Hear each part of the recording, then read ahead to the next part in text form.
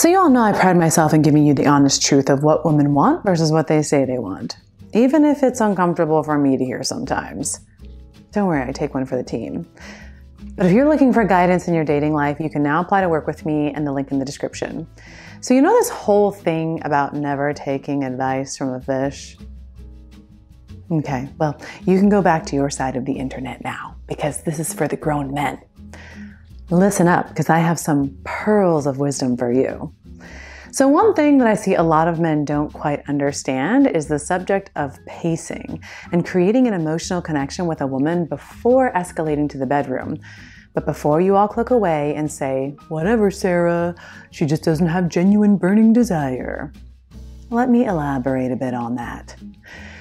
Emotional connection can mean a lot of different things, but a lot of the times men assume this is talking about rainbows and unicorns and it has to be all lovey and romance novel-like.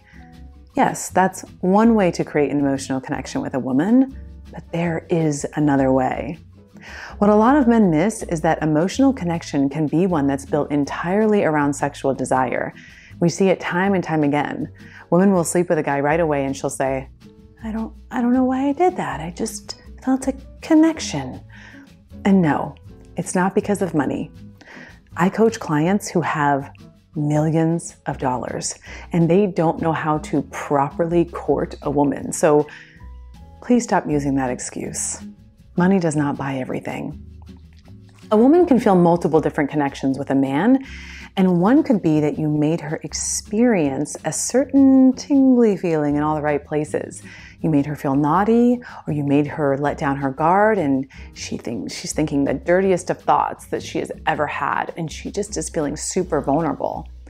That's the connection that we are experiencing. So how do you do that, Sarah? Let me tell you.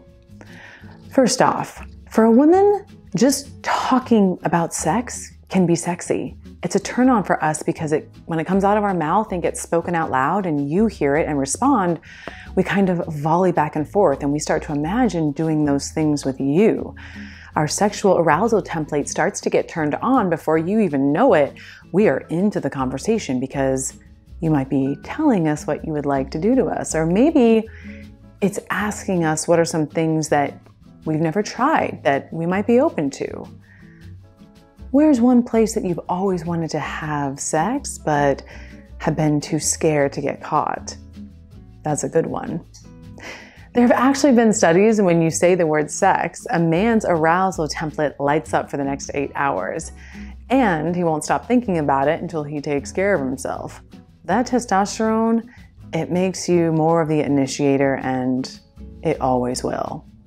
But where I see men mess this up is that you don't know how to sexually pace the conversation. They are way too direct and way too explicit and too soon. And women aren't wired the same way. It's a bit of a turnoff because it gives creepy vibes.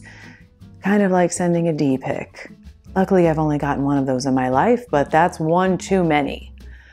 So let me give you an example of not understanding how to pace. I was dating a very handsome gentleman, and we were in the beginning stages. And he decides to send me a website where you can buy submissive and dom lingerie with chokers and chains, and proceeds to tell me that he has a shopping cart ready for me. Excuse me, sir, can you maybe take me out to dinner first? Maybe lead with, hey, how are you? I'm thinking about you right now. Yeah, no. Not attractive. And in fact, the message that sends to a woman is, you're a piece of ass and I want to do dirty things to you. No offense to the women who are down for that, you go girl. But most girls like a little ramp up.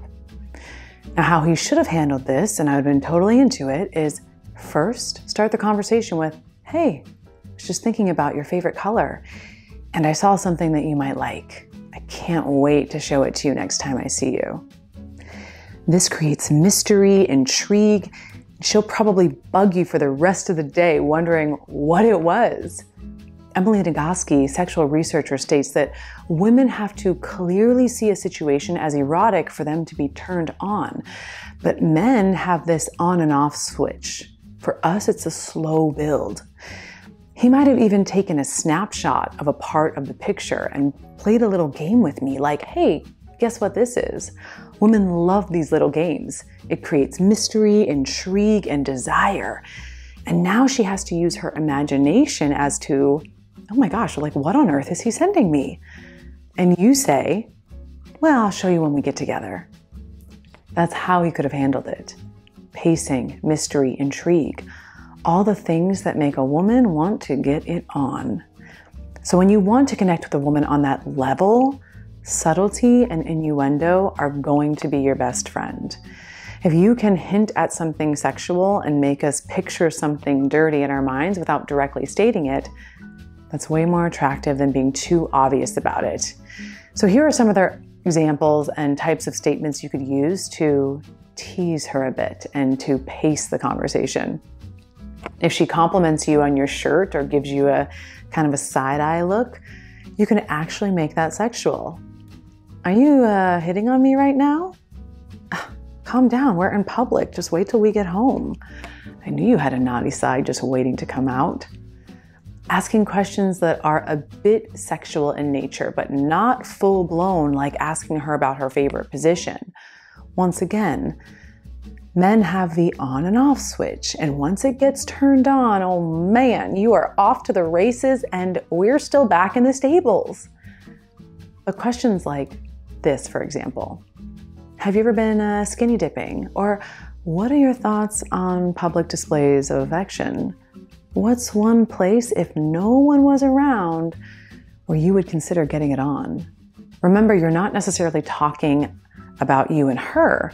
You're just asking in general. What I said in the beginning with this emotional connection is that is being built right when you ask those questions and have those conversations. All of the subtleties and the way that you introduce sexuality into the conversation is how you build connection. And if she jumps onto the conversation, it's a sign that she's on the same page as you and ready to escalate things to another level. Not necessarily sex, but her acceptance and participation indicates that there is a deep sexual attraction building. To see proof of this, simply pick up any woman's romance novel. It'll be the best $5 that you have ever spent. What makes this category so popular among women is that it's all about words and our imagination. You'll notice how things always start off slowly, and then that sexual tension builds, and it's gradually implied and teased without being explicitly talked about. But as the tension builds, the sensuality starts to become more direct until it reaches the tipping point, at which things literally explode into some of the dirtiest sexual scenarios that you can imagine. This is what we respond to, and this is how we fantasize about things going down when we meet a man. I mean, porn is made for men, where, barely 2 words are exchanged and 2 actors are talking about the secretary and the businessman, and then they're pounding each other the next moment. All right, so remember, use your words and our imagination to turn us on, and you'll be golden. That's it today for me. My name is Sarah Dawn, and I'm a dating and attraction specialist for men. Subscribe if you like this kind of content. Hit that like button if you want to support me, and I will see you on the next one.